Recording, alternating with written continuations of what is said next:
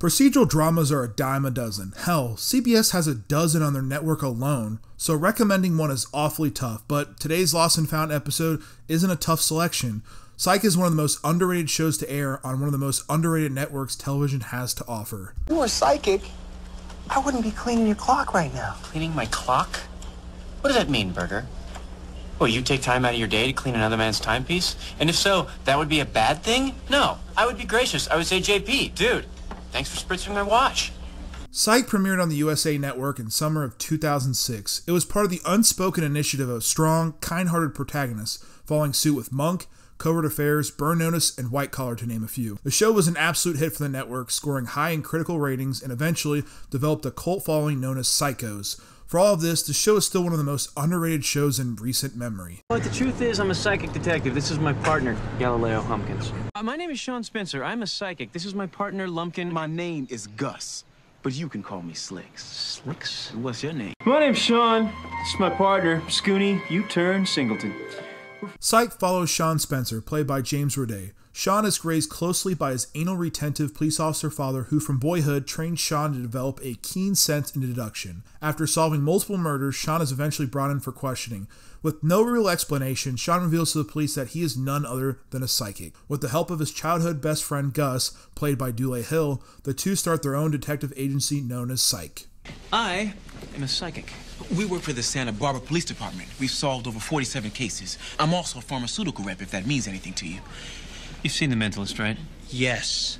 It's like that. Except that guy's a fake. Right. If I was a fake psychic, it would be eerily similar. Exactly the same. A virtual carbon copy. Psych, without a doubt, is one of the funniest shows television has had to offer. The combination of well-timed situational humor, expertly crafted cultural references, and sometimes just plain silly jokes make every episode worthy of a laugh or two.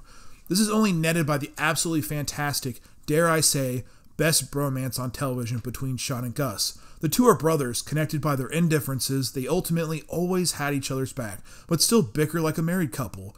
The series relies heavily on the two's bond, one that clearly worked behind the camera and blooms in front of it.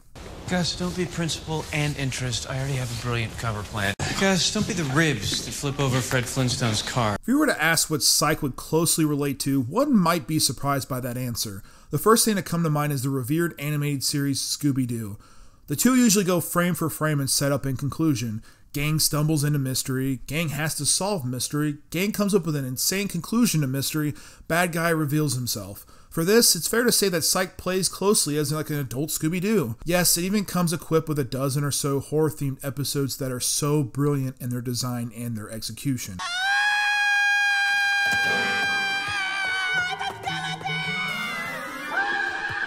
How do you know it's not a mermaid? Psych is a malleable show, and this has come off since the pilot. Creator and writer Steve Franks really put his absolute effort in not only creating his vision, but sticking to his guns. This easily comes across in the show's theme song created by Franks himself. For his specialized episodes, it'll change, still following the theme, but it might be a holiday version, or maybe even Boys to Men. Learn how to bend your worst inhibitions, then to strike you out in the end.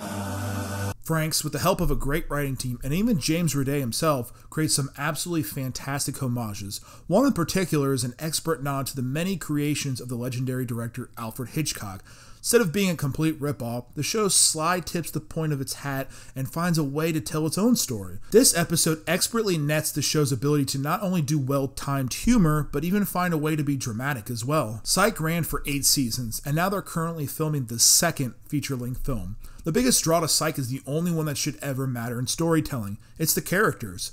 Sean is an absolute mess, but his wittiness, keen eye of observation, and his ability to con his way out of anything is just damn entertaining. His bond between his father Henry, while hard to love at times, quickly becomes a great father-son relationship. You also have Sean's love interest, Juliet, who, while romantic interest, spends several seasons developing as a totally capable, strong character. Then, of course, the lovable rivalry between hotshot detective Carlton Lassiter and Sean. One of the series' highlights is the two bickering, but ultimately respecting each other. Psych is the ultimate comfort television show.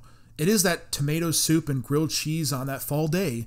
It feels like real-life stories told ridiculously right before your eyes. It's you and your friends on a detective adventure. You quickly grow to love them for each mistake, good or bad, they make. Eventually, a few episodes in, you realize you're not watching characters, you're watching your friends and your family. Thank you so much for watching. If you enjoy the content, please subscribe and give this video a like. If you have any suggestions for future episodes, leave a comment down below.